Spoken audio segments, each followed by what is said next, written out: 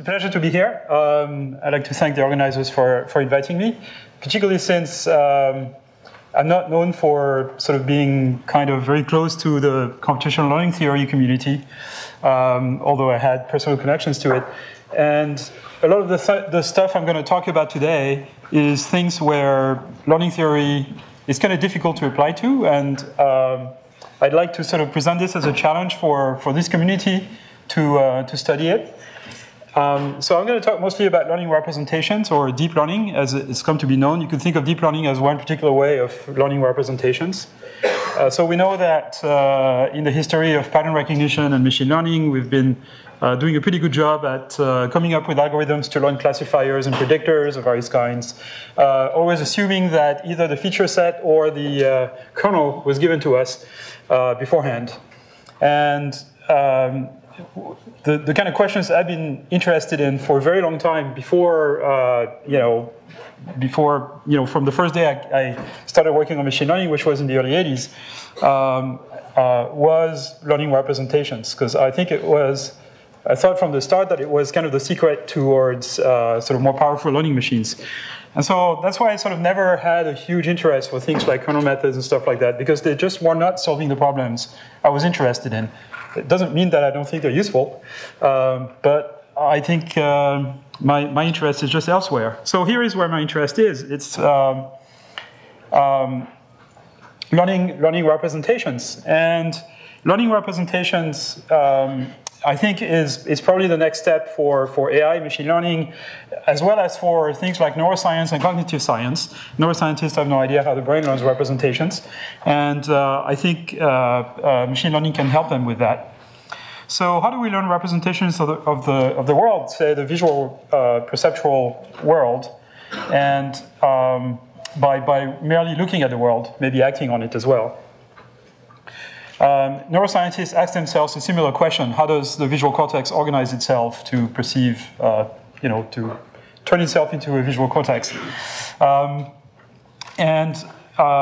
The sort of connected question for machine learning would be: how do we learn feature hierarchies? The reason for hierarchy is going to become clear in just a couple of minutes. So the deep learning problem really is one of learning representations of the world by just looking at data. So traditionally, as we all know, pattern recognition systems have been built by either building handcrafted feature extractors followed by more or less generic classifiers, although the more modern approach to things like object recognition or speech recognition actually has another stage in it, in the middle here. The low-level features are fixed. In the case of speech, there are things like MFCCs. In the case of vision, there are things like SIFT and HOG. And the second level actually uses learning. Usually it's based on some sort of unsupervised learning, very simple one like k-means or sparse coding, to sort of turn the low-level representations into sort of mid-level representations, you could call it this way. And then it's followed by some sort of pooling and then a classifier, a supervised classifier. So, one more stage: fixed, unsupervised learning, supervised training. That's kind of the mainstream approach to speech and image recognition until very recently. But really, that model hasn't changed much since the early days of pattern recognition. When you look at the perceptual, that's pretty much what it is. A feature extraction followed by some sort of classifier. And maybe it's time after 50 or 55 years or so to move away from that model. If we look at how the brain performs vision, and I'm not a huge advocate for getting inspired by biology, but it's sometimes useful to get intuition from it. It's much more hierarchical. You have kind of for the sort of fast recognition process that people perform and animals as well. There's sort of a feed-forward path that we can trace, called the ventral pathway in the cortex, visual cortex, that goes into several stages, each of which has very highly nonlinear operations built in, and it goes through various areas of the brain called V1, V2, V4, IT, each of which has kind of several layers of processing, if you want. So the signal might have to go through maybe 10 synapses or something like this, or 10 neurons, if you want, to go to the area of the brain where object categories are encoded. So it's not just, it's not shadow in the usual sense. It doesn't look very much like the kind of architecture that we've used so far. Okay, so it's sometimes useful to get a little bit of inspiration from biology, but it's also very dangerous because we don't know what's important when we look at a piece of brain. We don't know what matters in it. And so here is an example of what not to do. There's this guy called Clément Ader from the 19th century who built airplanes modeled after bats. And he didn't know much about aerodynamics. He was very good at building steam engines, but powerful and light steam engines, but not very good at stability and things like this. And so he built this airplane full size. The thing actually took off, flew 50 meters at 1 meter altitude, was completely uncontrollable, which is why you probably never heard of him. Every Frenchman, of course, knows about him, but but not on this side of the pond. This side of the pond is the Wright brothers. This was 13 years before the Wright brothers. So he was too close to the biology. He really didn't know what was important about it, and he hadn't figured out completely, the law of aerodynamics and stability. And we might ask the question, in our case, there are people in the world who got lots of money from various governments who claim that they can reproduce the functions of the human brain by basically simulating a giant brain on a computer. And I think it's completely nuts. I think it's just never, it can't possibly work if we don't understand what the underlying principles are. So what are the underlying principles for intelligence? What is the equivalent aerodynamics for intelligence, right? That's what we might want to go after in terms of sort of conceptual goals. Okay, so the architecture we might want to go after is something of this type where, we feed a raw input and we have it go through a whole bunch of transformations, each of which is kind of a trainable machine, if you will. And as a side effect of this whole system training itself to perform the task, it will kind of derive internal representations of the problem. So the first, if you're a theorist, at least some theorists I know, first question you might ask is, why do we need that many layers? Why can't we just do this with just 2 layers, like say this? Okay, have a kernel function, compare your input with all your training samples or a subset of them, compute a linear combination of this, and you're done. Now, so of course, someone has to give you this kernel function, which is just as complicated as coming up with a feature vector. But if you limit the complexity of this function here, it's pretty clear that there is a whole bunch of functions here that will require a very, very large number of terms in this sum to be able to do anything useful. Or if the number of terms is small, that means your kernel function here does all the work, and where is it coming from? So there's kind of a bit of a conundrum here, and you would think that some functions that perceptual systems have to compute are inherently sequential. They require to have a certain number of sequential operations for them to be computable with sort of a relatively small amount of resources. There's a lot of complexity theorists in the room, and people who have studied circuit complexity, I'm sure, who know that if you allow yourself to have a few layers of computations, you can gain an exponential factor on the kind of amount of hardware you need to compute a particular function. For example, let's take the example of n-bit parity. We know that we can do this with log n stages or log n over 2 stages with XOR gates. But if we force ourselves to do it in 2 layers using the conjunctive normal form, we might need an exponential number of minterms. So it's just a very simple question of exchange of complexity between space and time, essentially, that we deal with all the time when we write programs. If we allow ourselves multiple stages, then we might gain a huge factor on the overall amount of resources we need. So it's very intuitive. I don't have any theorems to tell you to show you. You guys are the people to actually prove those theorems. But the basic idea is basic intuition of why we need multiple layers is just that. This circuit complexity, basically. Okay, so there's a bit of a theoretician nightmare here, which is that when we start having multiple layers in a system, like say a deep neural net, and we try to train it using, say, supervised learning, we have loss functions that end up being non-convex. And if you have non-convex loss functions and you rely on things that, like minimal, empirical risk minimization and stuff like that, all those things go out the window because you can't prove anything about the optimality of your model. Okay, but if they work, it's actually worth maybe spending the effort trying to figure out why they work. So all bets are off with non-convex losses, but then again, every speech system ever deployed has used non-convex optimization. And it's not because they're non-convex that they don't work. Arguably, to some of us, the only interesting learning actually is non-convex. Because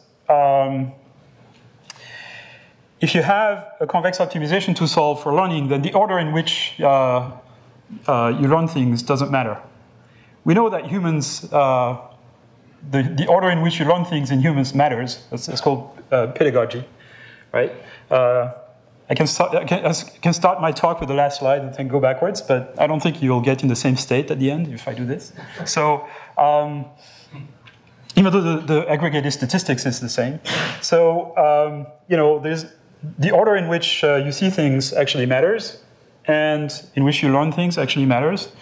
And that suggests the fact that whatever loss function the human brain is minimizing, if it actually minimizes the loss function, which is another question, it has to be non-convex. Otherwise, the order in which we learn things wouldn't matter. Okay, that doesn't mean that we can't actually do AI without convex optimization, but it's sort of an interesting observation, perhaps. Okay, the other theoretician nightmare is that if we have all those things with deep learning algorithms, we don't have any good generalization bounds. Well, actually, it's not true. You take a big neural net, it actually has a bound, a VC bound type thing, because its VC dimension is finite, but no tight bounds. Now, that could be a problem, except that I don't actually know anybody in practice who uses bounds to do model selection. I hate to say this in front of this crowd, but that's true. Does anyone know anyone who actually uses bounds in practice to do model selection, as opposed to, say, cross-validation? Raise your hands. We also don't use it. Okay, here you go. No hands. Okay, Leon, but I know it's not true. Okay. So you see, some of my best friends use bounds. So, it's hard to prove anything about deep learning systems, but then again, if we only study models for which we can prove things, we wouldn't have speech, handwriting, and object recognition systems today. Okay. On the other hand, it's kind of a smorgasbord of stuff for theoreticians, because there is so many things we don't know about all the methods that are used in deep learning, and I'll talk about them, some of them as I go, during the talk. So, deep learning is about representing high-dimensional data, or representing data in high-dimensional spaces, and there has to be interesting theoretical questions about this. What's the geometry of natural signals? Is there an equivalent of statistical learning theory for unsupervised learning, or computational learning theory for that matter? I mean, I know there are efforts along those directions in this community. What are good criteria on which to base unsupervised learning? Things like that. Questions that have been answered by this community for supervised learning, which I think would be worth thinking about for feature learning, which is sometimes unsupervised. Okay. So let me talk about the state of affairs for deep learning today. It's been one of the hottest topics in speech recognition for about the last 2 years. The latest generation of commercial systems that do speech recognition are all based on deep learning. The ones from IBM, Google, Microsoft are all based on deep learning. The ones in the iPhone, which is actually indirectly produced by IBM through Nuance, they all use deep neural nets. And it's been a very, very fast transition from Gaussian mixture models to deep neural nets for acoustic modeling in the last 2 years. It's becoming the hottest topic in computer vision, mostly because of the last ImageNet competition. I'll come back to that. And it's becoming a bit of an interesting topic for natural language processing, although it's not there yet. And there's a huge interest from the applied math community into things like representing data in high-dimensional spaces.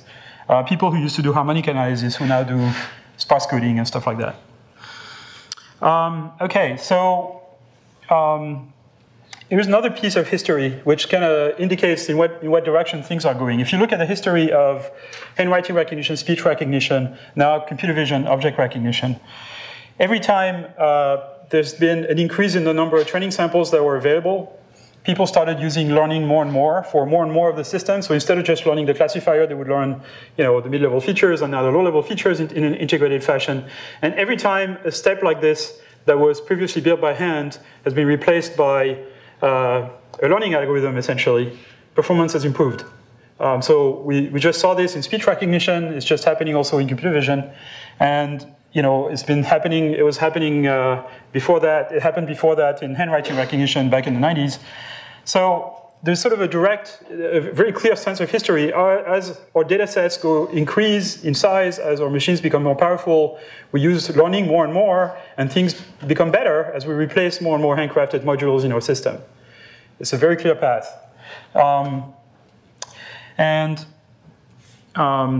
that's kind of a interesting thing to say for people interested in learning. If you rely more on learning and less on human engineering, things work better if you have more data. Nothing revolutionary there, but you have to kind of realize that that's going on.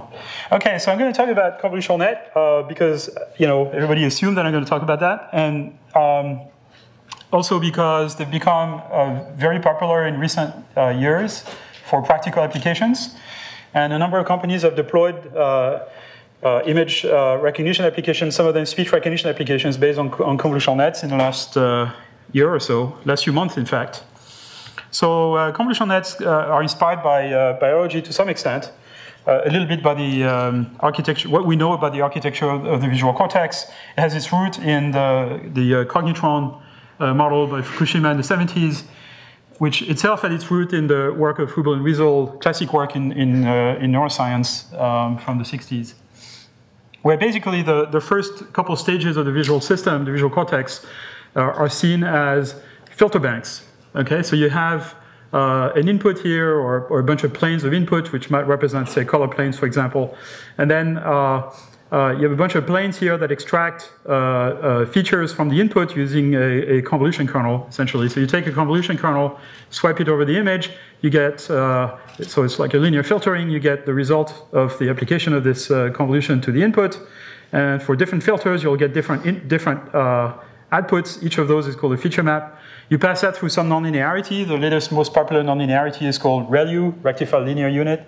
So it's basically half rectification, positive part, very simple nonlinearity. And then there is a second operation called pooling, which kind of aggregates the answers of the filters over a small region, sometimes over multiple features, and the resolution is reduced. That is to build a little bit of shift invariance and distortion invariance into the system.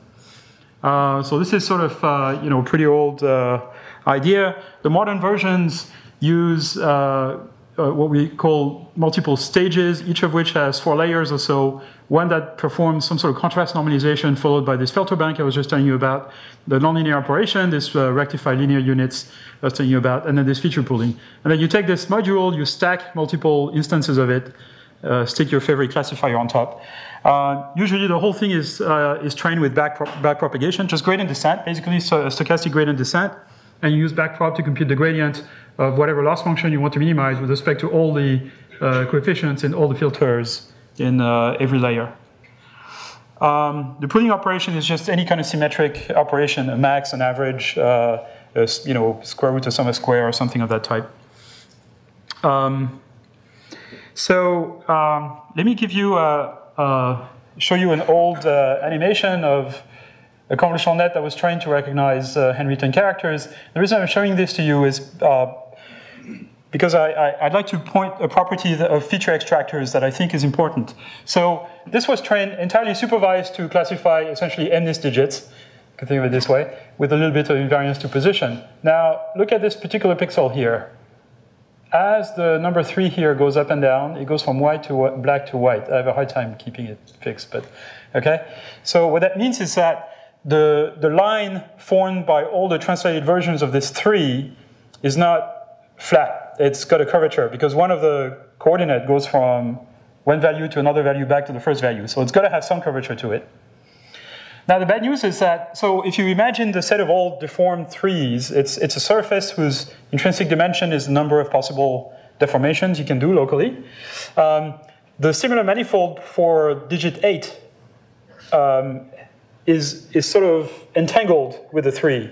It's very highly nonlinear as well, but it's not linearly separable from the one of the 3s.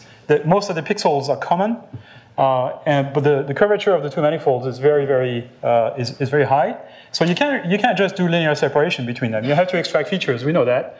Okay, so look at if you look at any value that appears here on the top layer, there's hardly any that goes from white to black to white or vice versa. They go from less gray to more gray or vice versa, whatever that means. And what that means is that the manifold of stuff of deformed translated patterns here is flatter because of all the process that went during training of this. Of course, it happened to be this way because the layer that came after this was a linear classifier, and linear classifiers like to have linear subspace to separate from. So that's precisely why it happened.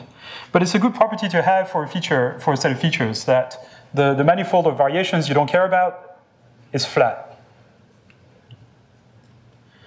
Perhaps there is some idea on how to derive a proper criterion for unsupervised training based on this sort of flattening manifold kind of idea. Let me skip this in the interest of time. Okay, so there's a whole number of tasks for which we know that deep convolutional nets are the best method so far, for which we have the record. Handwriting recognition goes back a long time. OCR in natural images, traffic sign recognition, pedestrian detection, volumetric brain image segmentation, human action recognition, object recognition, scene parsing from depth images, speech recognition, breast cancer, cell mitosis detection. This was actually a Kaggle competition that was won very recently. All of those were won by purely supervised convolutional nets.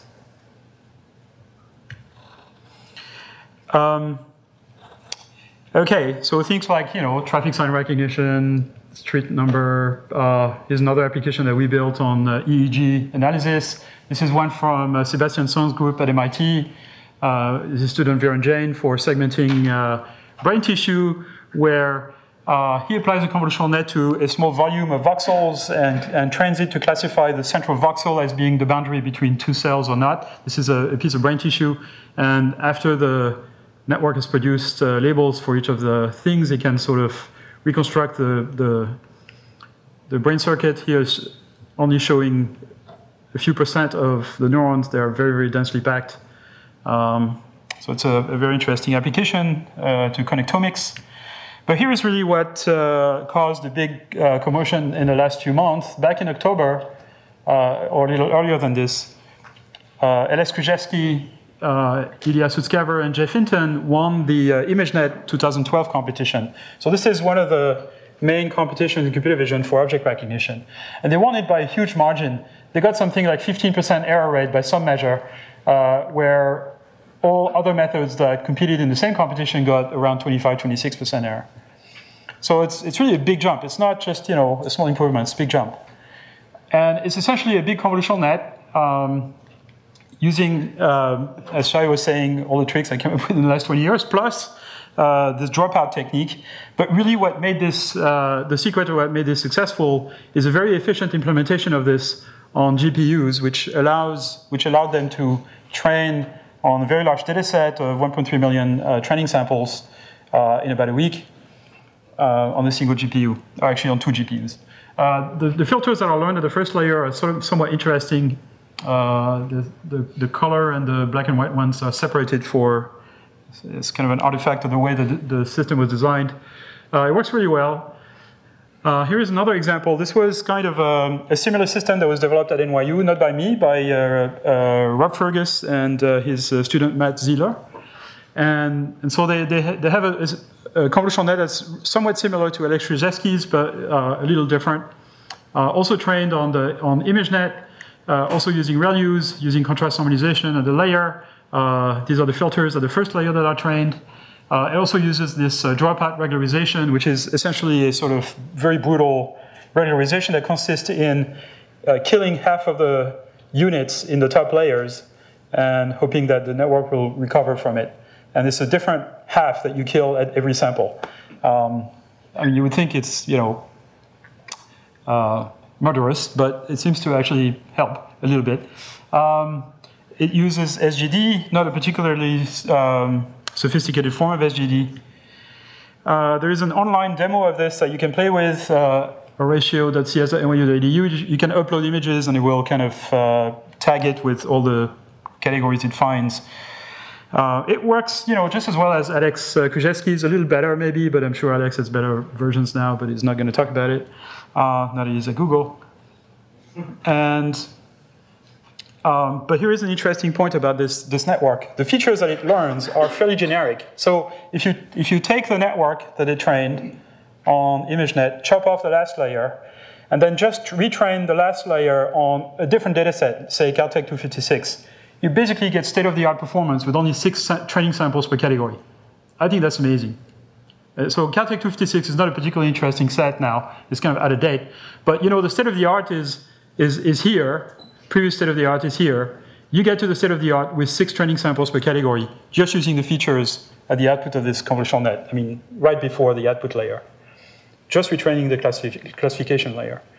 What that means is that the features it's learned are really generic. You can use them for just about any object recognition task that you could imagine. Here's another example. This is with the Pascal VOC challenge. So here, it's not as dramatic, but the accuracy is pretty much state-of-the-art, a little below, mostly because of the nature of the labeling of the Pascal VOC dataset. But it's kind of impressive because only the last linear classifier basically is trained here on this dataset. The features just come from ImageNet. Here's another example that was done in my lab by Clément Farabey and Camille Coupry. This is for labeling images. This is called the semantic labeling problem or scene parsing, or there's various names for it. And the problem here is to label every pixel in an image with the category of the object that it belongs to. Okay, so sky, grass, and trees, and blah, blah, blah. And so it's a little more complicated than object recognition because you kind of have to figure out what every pixel belongs to. And we just used a convolutional net, but a multi-scale kind of convolutional net, where you take the input, you build a pyramid out of it, where you have kind of lower resolution versions of this image, and then you apply the same convolutional net. So let's say you want to classify the central voxel here, the central pixel here. You apply a convolutional net whose window, sort of context window, that is going to influence a particular output is, say, 46 by 46 pixel. If you apply the same convolutional net to this image, it will also get influenced by a 46 by 46 window, but now since the image resolution is half, it's going to take into account a context that's twice as big, same here. So this guy is basically going to see the entire image at quarter resolution. And you combine the features that are produced by the 3 copies of this convolutional net with they all have the same filters, concatenate them, feed them to a classifier, you train this whole thing supervised on a couple thousand labeled images that have been labeled at the pixel level. And every decision for a particular pixel is going to be taking into account this 46 by 46 window, and this 46 by 46 window, which really is 92 by 92 here, and this 46 by 46 window, which is really 184 by 184 here. So it can use this huge context to make a decision. And this pretty much works at state-of-the-art. So the best result on this data set on the pixel per pixel accuracy basis is 82%. Our system gets 81.4 instead of 81.9. We also have a simpler system that is slightly lower by 1%, but is about 100 times faster because it doesn't use any kind of complex graphical model as post-processing. It uses a very, very simple post-processing after the convolutional net. This is on the Stanford background dataset that has 8 categories. This is the CFlow dataset. Oh, I should have mentioned there are 2 measures of performance. This is pixel accuracy, and this is pixel accuracy where an error counts for more if it concerns a category that's rare, so that you pay more for missing a human, even if it's only a few pixels in a large image. So it's a more accurate measure. On this one, we actually beat everyone. This is on the CFlow data set with 33 categories. Then again, we pretty much have the record here. Depending on how we train it, we can beat the record either on pixel accuracy or on class normalized pixel accuracy. And this is a data set with 170 categories where nobody does well. We do just less badly than, Lana Zednik. This is Lana Zednik's group at University of Illinois, Urbana-Champaign. So here are some examples of results. This works really, really well. This is the 33 categories, got trees and buildings and windows and roads and everything, sky, sand. And you'll see an example of a video here. So each frame here is processed independently, which means there's no sort of temporal consistency here. And it makes some stupid mistakes, like when the ground is bright, it's classified as sand. This is actually Greenwich Village, so I can tell you there's no sand. There's no beach. So this is someone riding a bike with a panoramic camera. The pictures have been stitched together. But it gets most of the important objects like humans, people, and trees and stuff like that. Modular lighting problems. How much speed did the FPGA give you over CPU? So a CPU, on a sort of beefy Mac laptop, this runs at about 2 frames per second. The GPA, if we run entirely on the FPGA, it would run at about 20 frames per second, except that the communication with the FPGA board is actually slow, so the system time is actually slower. Here's another example. This uses temporal consistency. It's kind of a similar video, has fewer categories, but it's the same video. And there's a lot less kind of jumping around of categories here because of this consistency over time. It's just a post-processing. There's no change to the convolutional net. You can apply this also to images that have depth information with them, so collected with the Kinect indoor data. And again, this has the best results that we know of. And this is without temporal consistency and with temporal consistency. Okay, so enough for supervised stuff. Let's talk about unsupervised learning. So how do we devise unsupervised learning algorithms that will allow us to pre-train the layers of, say, a convolutional net or any kind of deep learning system, hierarchical feature extractor, using unlabeled data? Because, of course, we have a lot more unlabeled data than we have labeled data. Now, it used to be that all of what deep learning was about was this. And there was kind of a minor side interest in things like convolutional nets, which seem to work just fine if you just train them supervised, as long as you have enough data. And because of the because of the fact that we now have large data sets, large labeled data sets, there's sort of slightly less interest in this kind of unsupervised learning things because the supervised stuff works so well. So even people like Jeff Hinton, who kind of were really, really interested in this unsupervised learning stuff, essentially for practical purpose, is just doing supervised convolutional nets now. He actually calls them dread nets, which stands for deep rectified networks with dropout. D-R-E-D, right.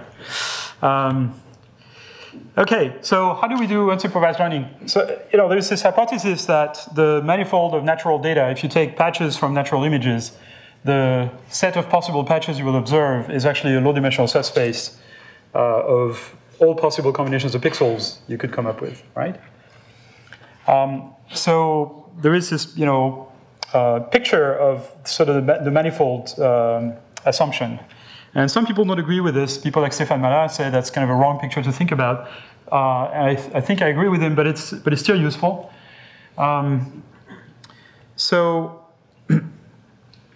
what we'd like to do is, ideally, what an ideal feature extractor should do is take a bunch of samples, data points, and tell you if there is a manifold of data, tell you where you are in the manifold, with a number of components, and then have a separate set of components that tell you the distance to the manifold in all the other dimensions in the ambient space. Okay? So what you really want is you want to kind of factor two sets of variables. One is where you are in the manifold, and the other one is where you are away from the manifold. Okay, so if you had, for example, the set of manifold of possible faces, all human faces, it's a high-dimensional manifold. For a particular person, it's bounded by the number of muscles in your face and the number of degrees of freedom that you can move around, which is 6. And then if you include everybody, then there is some sort of number of dimensions, basically bounded by the genome of how many different faces you can have, modulo accidents.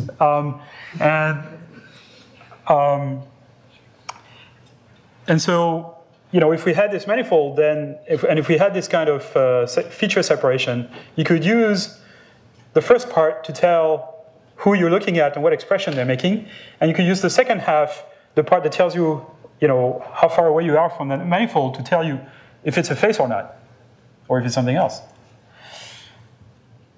So, disentangling the explanatory factors of variation is really what unsupervised learning should be about. There is a general idea, which is sort of emerging a little bit. There is no kind of concrete or theoretical justification for it, but it's just what people end up doing in the end, which is that a feature extractor should really be composed of two steps. A nonlinear step that basically embeds the input into a very high-dimensional space, or a high-dimensional space. Okay, this is similar to the kind of kernel kind of thing, right? You embed things into a high-dimensional space so that things are more easily separable in that space. Same stuff, except, not based on the kernel trick, based on other things. It has to be nonlinear, because if it's linear, it doesn't do anything useful for you. It's like a no-op. Okay, so embed your input into a high-dimensional space in some sort of nonlinear way. But then what you do here is that you're breaking the space apart. There are things that are semantically similar or even identical that will end up in different bins in this representation, maybe very far apart. So the second step, which is sort of a generalized pooling, similar to the pooling we do in convolutional nets, is to regroup the things here that are supposed to be similar. Okay, so whenever you get two vectors here that represent two faces and they happen to be very different, you somehow encode them in such a way that here they end up being similar. And that's linear? It may or may not be linear. I'm sorry, I didn't pick up. Oh, you were, okay. Probably not. Probably. No. What people do in practice is something like L2. So square root of sum of squares of some components, subset of components. So can it be sort of picking some landmarks and just representing every object as the vector of distances from those landmarks? Yeah, right. Okay, so here's an example, very concrete example for the sort of mainstream approach to computer vision until convolutional nets, right? So the Lazadnik pyramid mesh kernel SVM, for example. Okay. Well, so for mid-level features, what you do here is k-means. So you take, say, a sieve vector, you run it through a k-means algorithm, and the k-means is going to give you a binary vector with all zeros and 1, 1 at the location of the prototype that's closest to the input. Okay. So it's just a winner-take-all kind of encoding, if you want, a word, right, a visual word. And the pooling here takes all of those feature vectors for the entire image and just average them, or combines them in some way. So now what you get is a histogram of words, and you can feed that to your favorite classifier. And the goal of this is to basically give you shift invariance. So once you do this aggregation, the position of a feature doesn't matter anymore. It's just the presence of it that matters. Okay, so you've regrouped things that were, dissimilar. Now it turns out when you do something like sparse coding here, it works much better than if you do k-means, because sparse coding preserves a bit of a similarity between things, right? Which k-means just completely explodes. Okay, so we have this manifold picture. We have a bunch of data points, and what we'd like is to kind of learn a function that gives us the dependency between x1 and x2 here in this case. What we're going to do is we're going to, the sort of general framework I think that is the most appropriate for this is the sort of energy-based framework, which consists in essentially learning an energy function, or think of it as a contrast function that tells you if I give you a point, and the contrast function gives you a scalar that tells you whether you are on the manifold or not on the manifold. And if the function is able to do this, internally it has to be able to kind of do this disentangling of features, right? It has to be able to tell in which direction the manifold is, what's the closest point on the manifold, and where am I going on the manifold, and things like this, right? So that's all we're going to do. We're going to train a system to produce a single scalar, and the scalar is going to be some sort of contrast function that tells you how far away we are from the manifold of data. So let's say we take samples coming from this spiral here, and we run PCA with only one dimension. So it's a two input problem, two output problem, and we do PCA with one principal component. PCA will find this main axis here of the point cloud, and the reconstruction error would be 0 for anything that's on the principal axis, and will grow quadratically as we move away from it. If you use sparse coding, it will sort of wrap up the set of points into a kind of union of planes, if you want, or union of lines, so that the sum of the distance to all the lines ends up being the function we're looking for. K-means will just put a whole bunch of prototypes all around the surface. This seems perfect, but it doesn't work in high dimension, of course. Okay, so let's concentrate on this idea of sparse coding. So sparse coding uses an energy function of this type, which has two arguments. One is the input, and the other one is a code vector, which is really a latent variable that we're going to infer. And the energy function is the square reconstruction error, where we multiply the code vector by some matrix called the dictionary matrix, and then we add a regularization term, which is the sum of the absolute values of the components of the code. If we know the dictionary matrix, given a y, we find a z here that minimizes this energy function, and that gives us our feature vector. It's going to be high dimensional and sparse. Okay. So it has, and it's a nonlinear mapping. The one that maps y to the optimal z is nonlinear mapping. But it's slow to compute because you have to do this argmin operation. We can learn the dictionary matrix, of course, with Olshausen and Field told us how to do this a very long time ago, using just SGD, basically, just stochastic gradient descent, to minimize the overall average energy of a collection of samples, training samples. The columns of W have to be normalized for this to work. And the manifold assumption that's hidden behind the sparse coding is basically that the data fits sort of a union of low-dimensional planes, where the dimension of each plane corresponds to the number of components in Z that are non-zero once we do this minimization. So in general, though, we have several ways of designing unsupervised learning algorithms. One is, number one is to construct the energy function so that the volume of stuff that takes low energy is fixed, because the problem we have is that we have to build this energy function so that it has low energy on the points, on the data points, on the manifold, but higher energy everywhere else. And it's easy enough to tweak the parameters of an energy function to take low values on the points, okay? Just do a gradient descent. But then how do you make sure the energy is high everywhere else?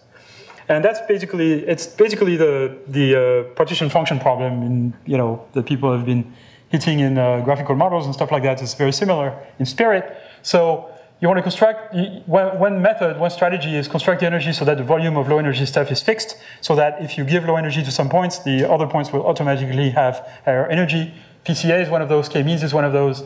The second strategy is to push down on the energy of the samples and push up on the energy of everything else. This is a strategy used by contrastive divergence, which is used to train restricted Boltzmann machines. This is also a strategy used by maximum likelihood when you have a log partition function as a contrastive term that pushes up on the energy of other stuff, but it's very expensive to do if your partition function is not tractable, or doesn't have a tractable gradient. So you have to use Monte Carlo methods and stuff. And the third one is to use a regularizer to limit the volume of stuff that can take low energy. So basically build your model in such a way that it has a regularizer, and by minimizing this regularizer, it sort of shrink wraps the stuff of low energy into sort of in a small volume, if you want. And that's basically what sparse coding does. The sparsity term limits the volume of stuff that is allowed to take low energy. That's essentially what it does. Okay, so the sparse coding method is what we call a decoder-only method that has a simple function to compute that goes from the code to the input, which means you have to run an optimization algorithm to figure out the optimal code for a given input. So what we're going to do is we're going to add to this a sort of a feed-forward function that goes from the input to the code, and we'll attempt to predict what the optimal code is. And this function would necessarily have to be nonlinear. In the case of sparse coding, we call this PSD, which means predictive sparse decomposition. We could give various architectures for this, let's say a simple neural net of some kind. And so here is the algorithm running, this PSD algorithm running on a set of natural image patches. And what I'm representing here are each square here is a column of the WE matrix represented as an image of the same size as the input.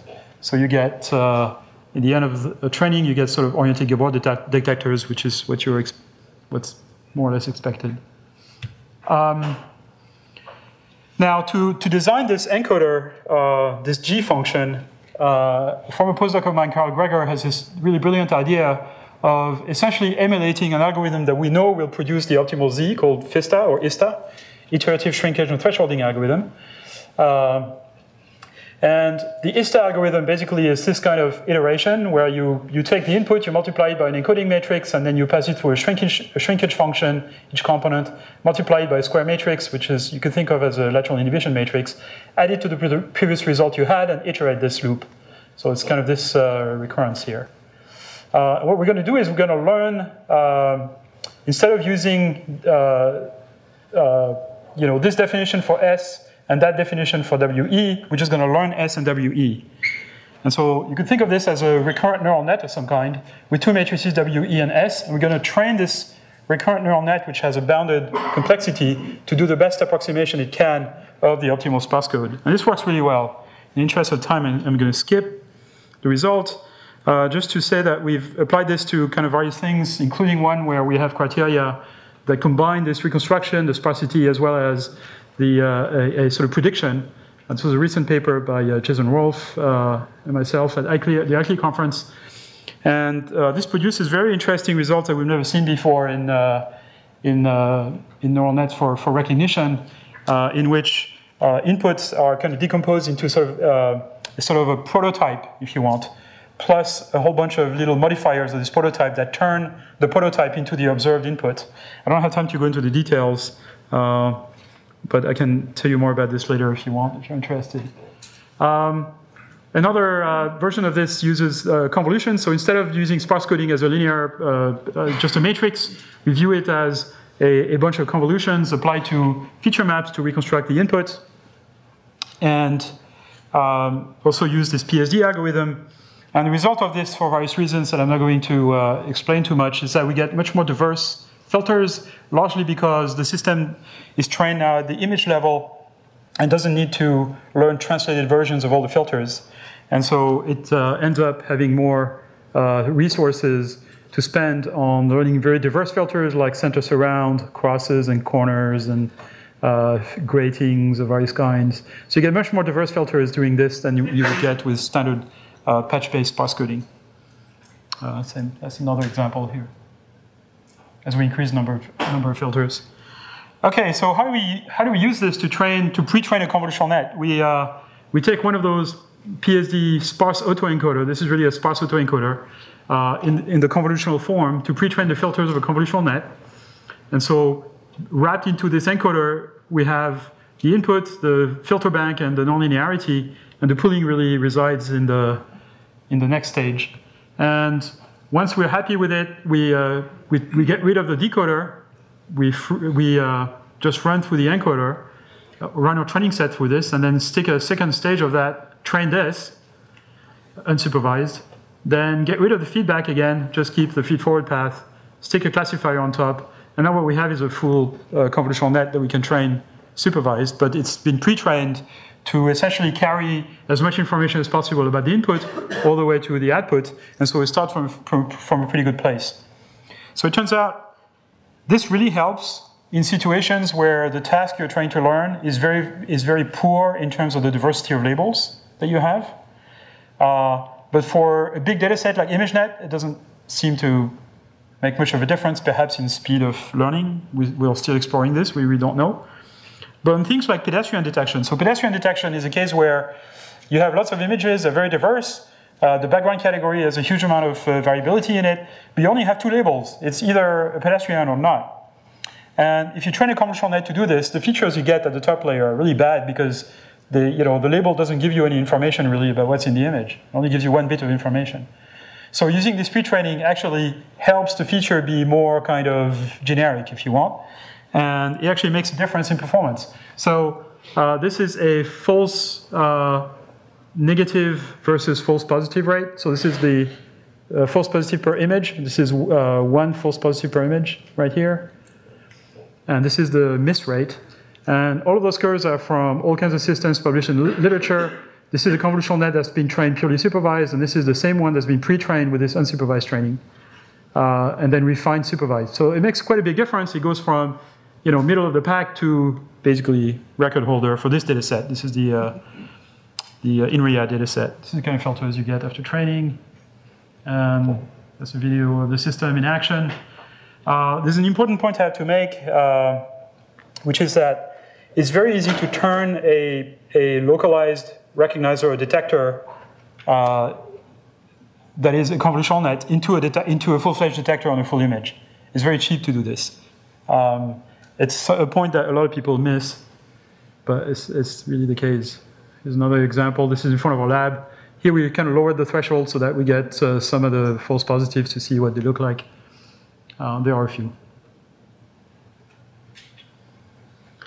So there are various forms of this for sort of invariant recognition, where we build the pooling inside of this regularizer for things like that, where we can organize the features into topographic map and do a group sparsity on groups that overlap each other. And the system organizes itself so that features that fire together end up being in the same groups. And so you get this sort of nice looking topographic maps, which basically are not particularly interesting for people like us in machine learning and computer vision, but they really kind of resonate with our friends in neuroscience.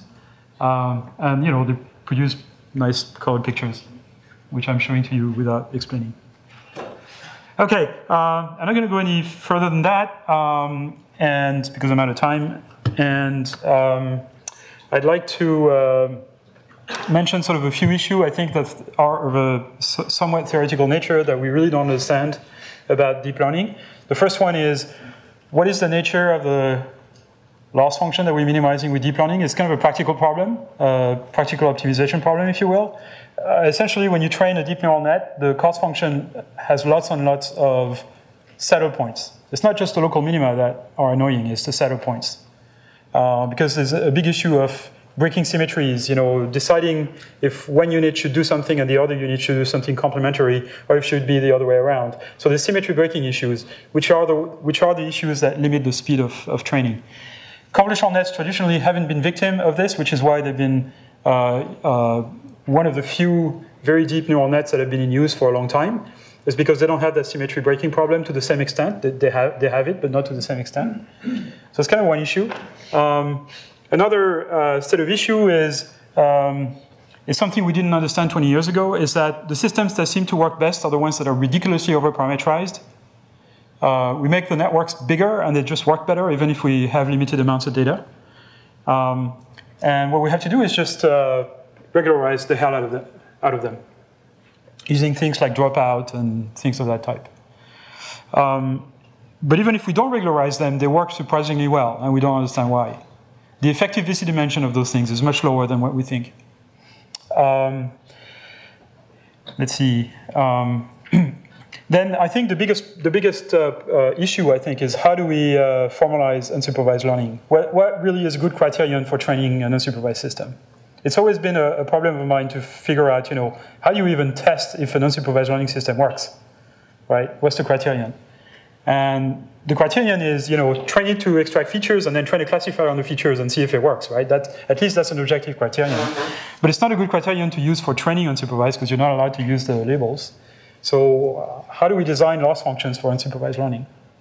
How do we, and what are the principles on which it would be based? So this energy-based stuff is a little more general than the usual sort of maximum likelihood formulations, probabilistic formulations, but maybe it's not the right one. So, thank you very much.